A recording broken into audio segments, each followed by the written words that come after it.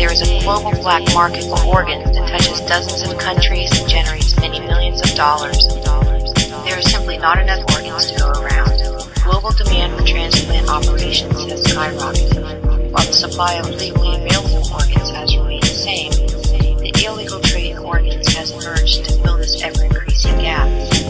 If the market in organs were to develop, ability to pay would determine who could buy organs, while economic need would determine who would be motivated to sell their organs. The very wealthy would end up buyers of organs being sold by the very poor.